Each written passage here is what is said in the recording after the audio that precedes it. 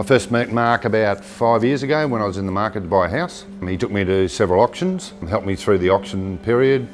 We had a look at some, we bid on some, we missed out on a lot. He showed me probably about 30 houses. Found me the house one day, rang me at work at about 3 o'clock, said you must look at this house at 5:30. Went down, looked at the house, walked out and signed a contract. Mark and I have been mates ever since. When we left the house that we didn't like, I told my husband that I loved Mark's shoes and that we should definitely use him as our real estate agent.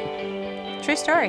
Mark is acting as my agent because of honesty and truthfulness. I've been in the Redlands for 26 years, 27 years. I have dealt with other real estate agents. Mark's candid and honestness is the reason that he's acting on my behalf. I guess integrity, someone we can't see through, someone that's all there and very honest. That was the number one. Mark fitted that really well. The easiest example would be to say that when we first met Mark, Billy was about yay big.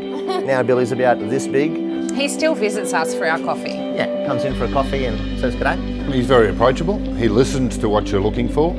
If I tell him that I want something with 3 bedrooms, 2 bathrooms, Mark went and found that for me, where the other agents were showing me things where, oh, I thought you'd be interested in this or thought I'd be interested in that, but they didn't listen to what I wanted. Doesn't give me the hard sell at all. In fact, I don't think he gives anyone the hard sell because it's not his nature, it's not his character.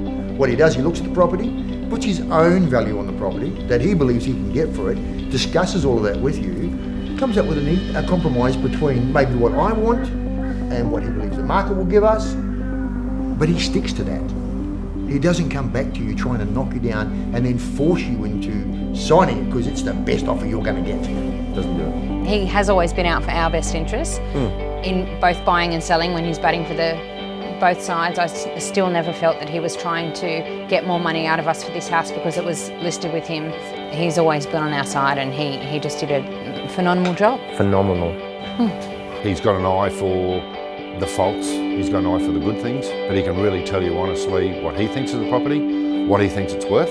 If he says that property there he thinks is worth 500,000, I believe him. The thing that for us made it so easy was he would just fit in and come to us at any time. Having a strategy from the word go really made a huge difference to us. So the minute the property was on the market, it was 100% ready to be sold. There were signs up, there was internet, he was here, everybody just worked in together and we had this house sold in 1 week. With real estate I refer him to other people who he has done very, very well for, some personal friends, some relatives. They've bought houses with him, Mark sold houses for him.